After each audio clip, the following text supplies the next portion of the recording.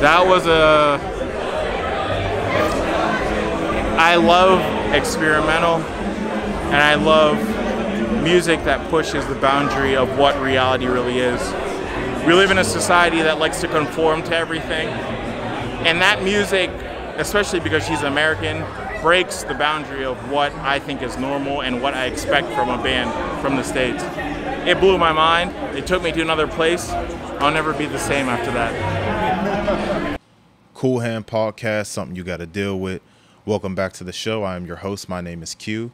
Very special episode today. Very special episode. Now, since in 2020, I went to a show. My wife and I went to a show for Duran Jones and the Indications. That's the name of the band. Great band. It was like an old school style band. They sung like, think Temptations, kind of, but not exactly. That energy. And they had an opener called Y La Bamba, which was a great show as well. I bought Y La Bamba's record. That was the last concert I went to before the coronavirus pandemic shut down and shook up the world. Fast forward to 2021. There's a lot going on in 2021. The coronavirus pandemic is still here, obviously. There's a lot of commotion about it, and of course we'd like to stay safe, and I hope whoever's watching this is safe and in good condition right now. But one day, I don't know what happened, how this came across my radar. I saw an artist that I rock with. I rock with this artist, and we're going to talk about it. I saw that they were opening for another band in Pittsburgh. And I was mad stressed. Why was I mad stressed? Because it's like, okay, I want to stay safe. I want to do this, that, and the third. And this artist, this one artist, I might have to tap into this concert. So what I did, I tapped into this concert. Lorraine, that is the person who opened up for a band called Black Midi. Black Midi is a UK rock band. I don't know if they're classified as punk. I didn't go to the concert to see Black Midi, although Black Midi turned all the way up. It was an amazing performance Black Midi put on.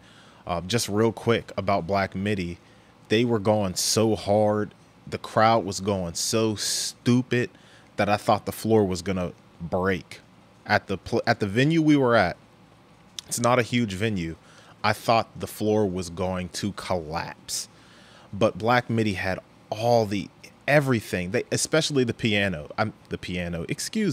saxophone. I used to play the saxophone as a youngster. One of my biggest regrets is giving up the saxophone because I was pretty good at it. I was young and I quit. But Black Midi violated Pittsburgh with the performance that they put on. Oh man, great show, but that's not what we're here to talk about today. So shout out to Black Midi. My man's he talked to the drummer afterwards, and the drummer seemed like a cool dude. So shout out to Black Midi. But when it comes to Lorraine, that's who I stepped outside for. This is an artist that I've been listening to since the year 2017, where she dropped her self-titled project. I don't know if it was an EP or an LP. The difference between EP and LP is the amount of songs. And I think if it's longer than 30 minutes, it's an LP. If it's less than 30 minutes, it's an EP. And I think an LP has like 8 songs at minimum. Weird stuff. That's trivial and it doesn't matter. But I came across this artist in 2017, back when I used to go on the website pitchfork.com. I used to go on that website every day. That's how I would find new music a lot. I would go on there and check out the albums that they reviewed, and I would go on there and be like, hey, I like this. Hey, I like that. And I came across an article, and and I'm drawing from my memory that it was great albums that you may not know about, something along those lines. So that came out in that year of 2017. So I clicked on it, and the artwork for the self-titled project Lorraine was interesting. I liked the I like the artwork. So I ended up checking out the project and I really liked it.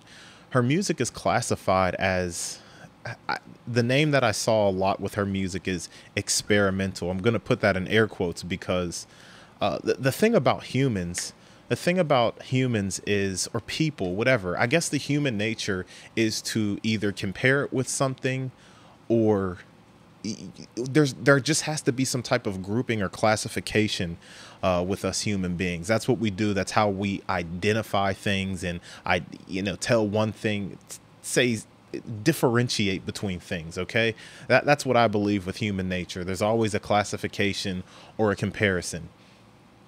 So just to help and put your minds on a subject, on a genre rather, it's classified as experimental music. And when I first heard the self-titled project, I fell in love with it. I liked what I heard. It was refreshing. She has a very smooth, soothing singing voice, which who doesn't like smooth and soothing? So, and I'm not going to compare it with anything, and I'm not going to I'm just going to call it her genre. It's Lorraine. It's not experimental, if you want to call it that. Cool. It's just Lorraine. And there was one specific song that I really liked, which was called Witchfork. And oh man, that was so good. Check that out. I love, there's just so many different sounds and how everything works together with that song. It's just crazy. That's my best way of describing it. Crazy. The song goes in reverse. Y'all remember y'all was talking about Kendrick Lamar, how he made an album in reverse and everything. Her song went in reverse. Like her song went in reverse with that song and just something like that. You got to check out the song to really feel me on what I'm talking about right now. So anyway, that's how I was introduced to this artist. And when I saw that she was opening it up, I had to tap in. I had to tune into this show. So of course I bought my tickets. I had one of my guys. He was already going to that show to see Black Midi. So I'm like, cool. I'm gonna link up with my mans. We're gonna go to this concert. Now, me being the podcaster that I am, I haven't been to a concert since February 2020. I thought I'm gonna bring my camera and potentially get some footage, some interview footage, not just footage of the show, but rather interview footage. And we'll talk about that a little later. So we go to the show. I got there early. I was there at 6:45. I sat in the car for a little bit. You had to have either a negative COVID test, proof of a negative COVID test, or you had to have your vaccination card handy in order to get into this show. I brought my card with me. I was strapped with the card, but there's a long line to get in. I guess they got to check your ID, your ticket, and your card or negative COVID test. So that made the wait time longer to get in. We finally get in. I wanted to be front row. I was not anywhere close to front row for two reasons. One, I'm in the very front. It's all like a standing room. For one reason, I'd be in the very front, nobody in front of me, and everybody would be, behind me, not in the front, so I could get the best footage of the show. Another reason is I don't want to be around that many people. At the end of the day, we're still in a pandemic. I don't care if you have a COVID vaccination card or whatever, you can, still have it. So there's certainly an amount of risk of just being there to begin with. But anyway, this isn't about no pandemic right now, but I didn't get the spot that I wanted. First L. That was my first L. But anyway, she came out with her band. You had somebody on the keys, the synths, if you will. I don't know, the keys, synths, whatever this musical producer vernacular is.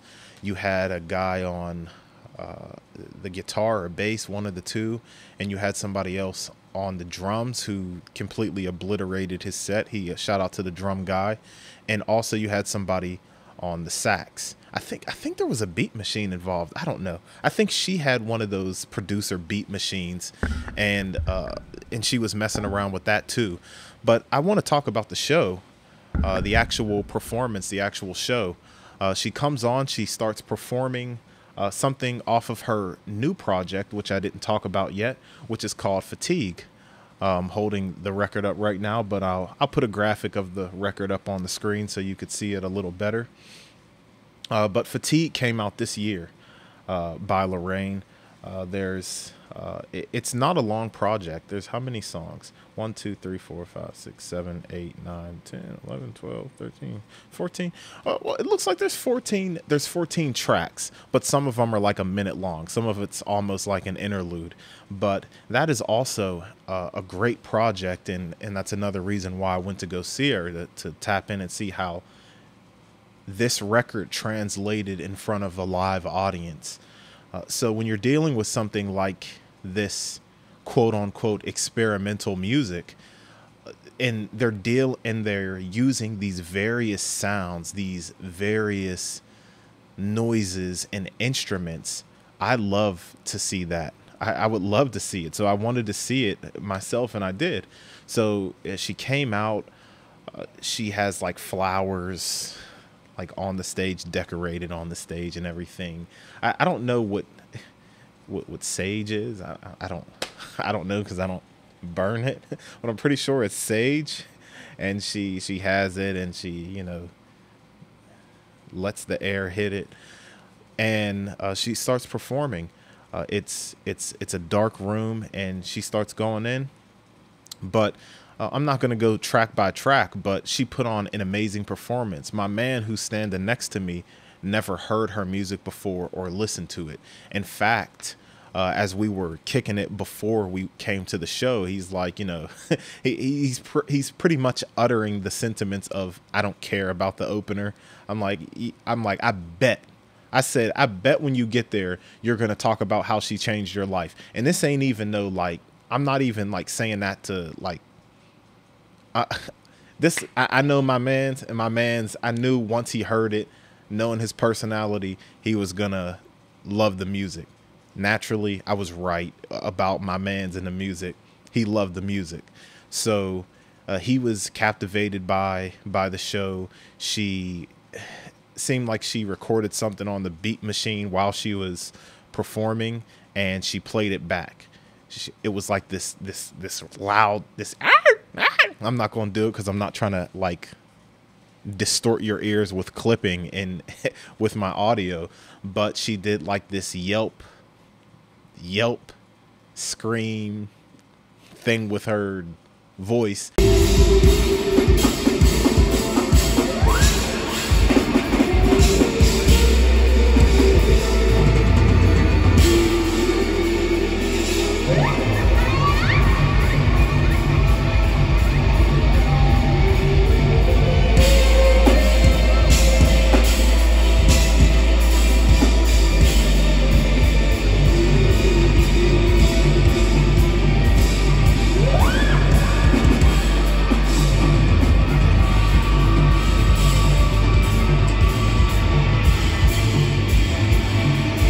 And she had that sound illuminating through the room with the beat machine, the whatever beat machine you guys use. So she's doing that. You know, she interacted with the crowd some, and it was great. It was great. So she ended up performing that song at the very end, the Witchfork song, which I was surprised. I thought she was going to play all the songs, or rather perform songs from Fatigue, and she played Witchfork, and I was really happy about that, because that takes me back to when I first discovered her music. I just want to go with all, but there's only me.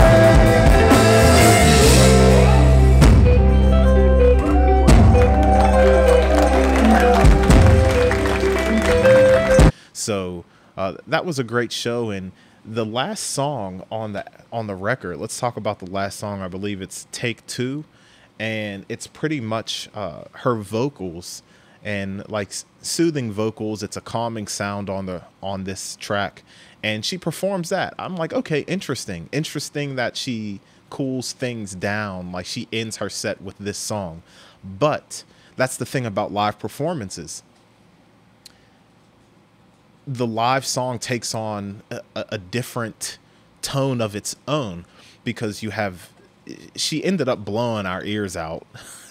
and I had to holler at her afterwards, like you violated my ears. Like, and that's the thing, like, she did this like loud screeching sound, like not literally vocally, but with this sound coming from one of these machines. She turned that joint all the way up. The whole venue was going bonkers. Like, the decibel of this sound was ridiculous, but she was like having a rock star moment, like hair flinging and all that stuff. It was completely rock star.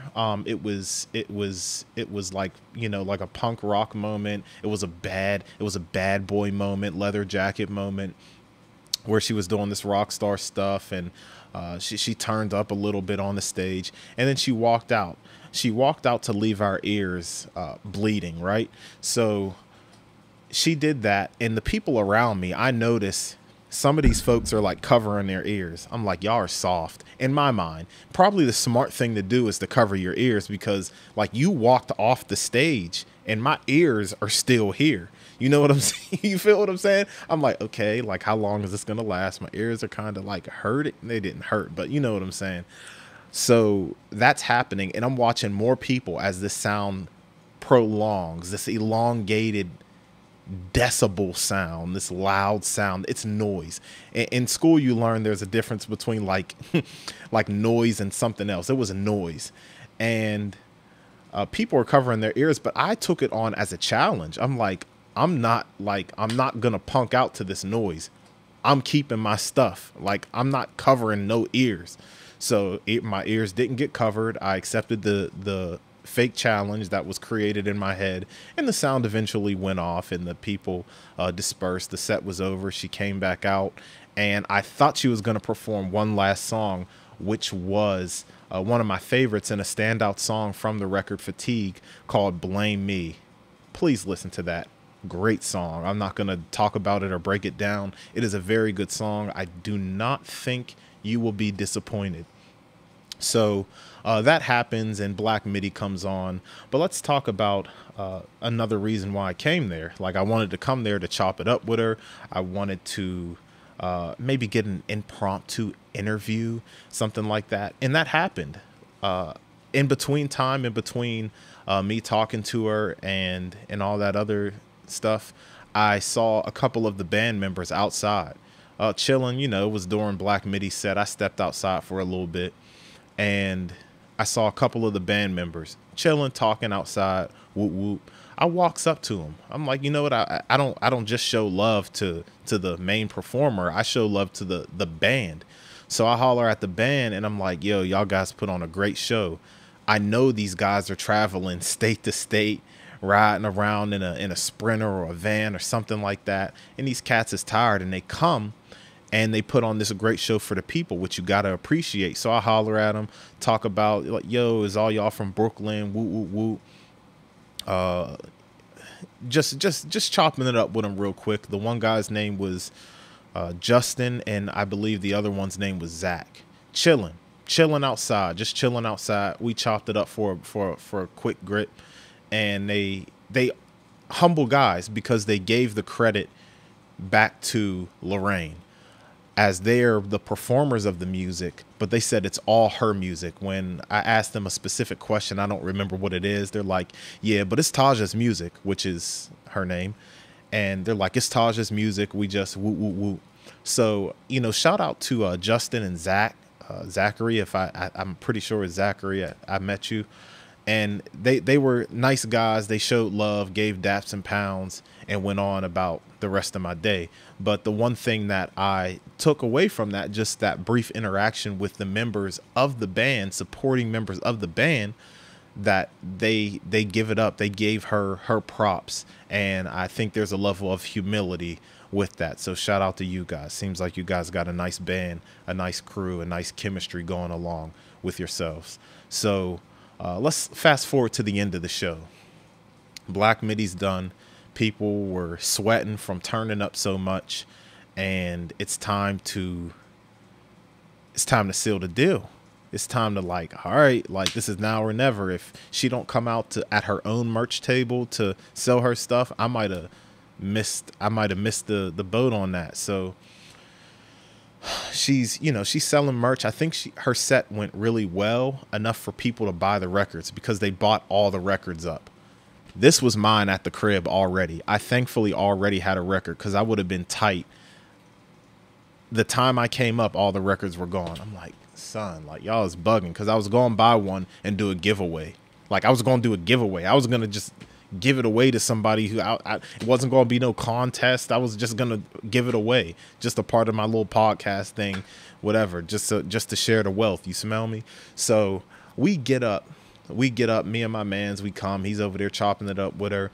I start chopping it up with her, and was talking about just like how's the tour life and things like that. And they had popped a tire on their way there, and she was telling me how they just got to Pittsburgh in time, to the venue in time to do a sound check. She mentioned on stage how she was tired.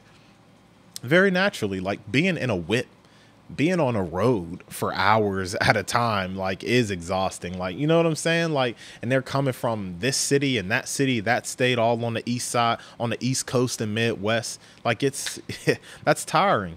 And so I went on to just echo how I appreciate the show that she put on, and doing what she does and selling her merch and everything. And I also asked about the finances of in being an indie artist. I think she's on it.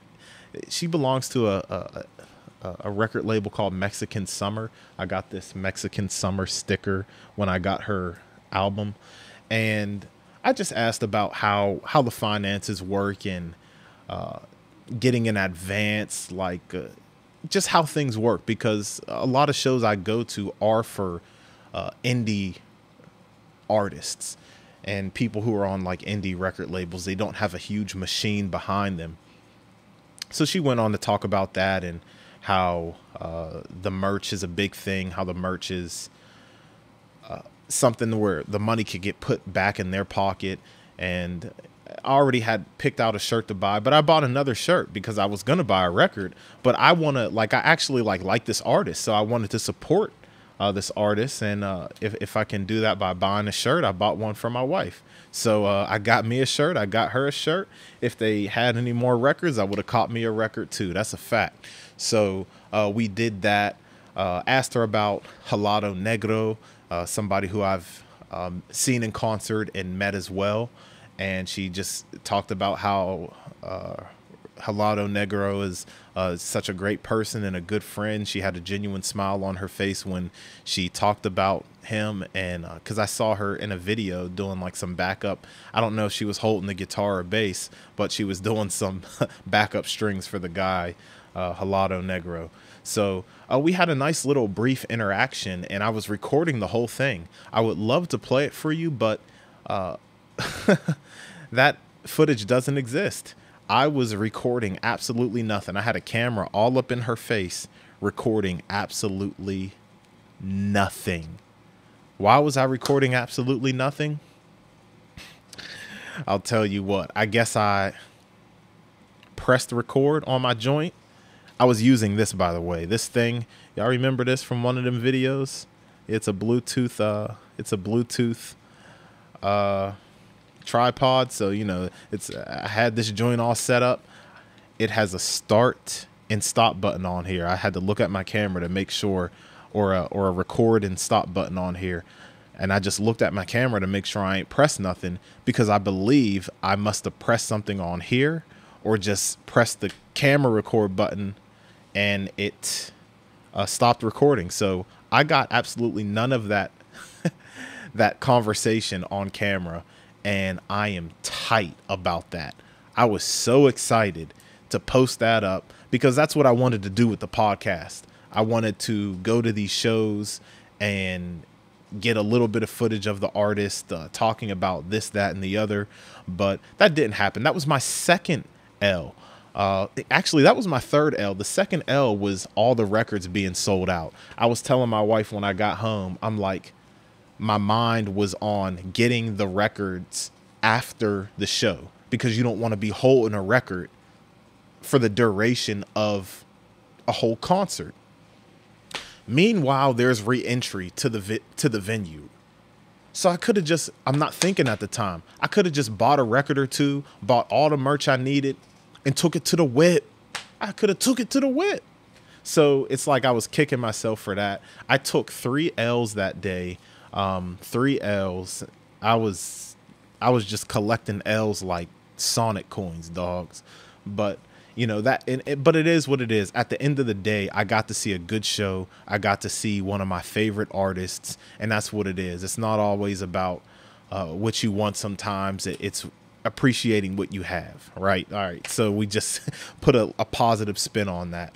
I got this shirt. The shirt that I'm wearing is merch by Lorraine. You can support her by I don't know if they still do Bandcamp Fridays, the website Bandcamp.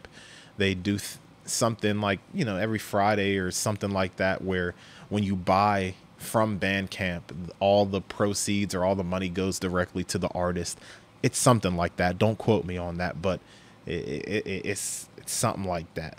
So yeah, and that was pretty much it. I hollered at the tour manager too, and the tour manager was a cool guy. He's like, you know, my job is to, you know, send emails, drive. It's the tour manager who's driving and, you know, doing this, that, and the third. So I hollered at him. He was a cool dude too. He said he likes what he does. And the one thing that you got to remember is a lot of these indie artists may be on these labels or these smaller labels, these independent labels, but a lot of these people are still working jobs. They still, like, music isn't your source of income. I think when we're younger, or when I was younger, you think if you're signed, you're rich.